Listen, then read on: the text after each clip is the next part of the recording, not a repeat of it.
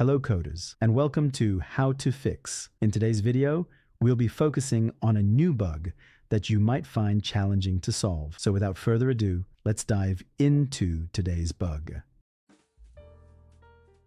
Let's now execute code 1 to generate the error and observe the outcome. Let's walk you through the interpretation and the correction for this bug.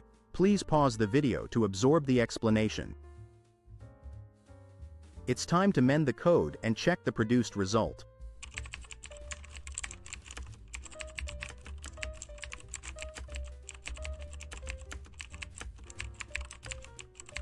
And there you have it. The code executes flawlessly and our output matches our expectations. No more error. That concludes today's video. If you found this tutorial useful, be sure to give us a thumbs up and subscribe to our channel for more troubleshooting videos. Remember, stay inquisitive, keep learning, and happy debugging, folks.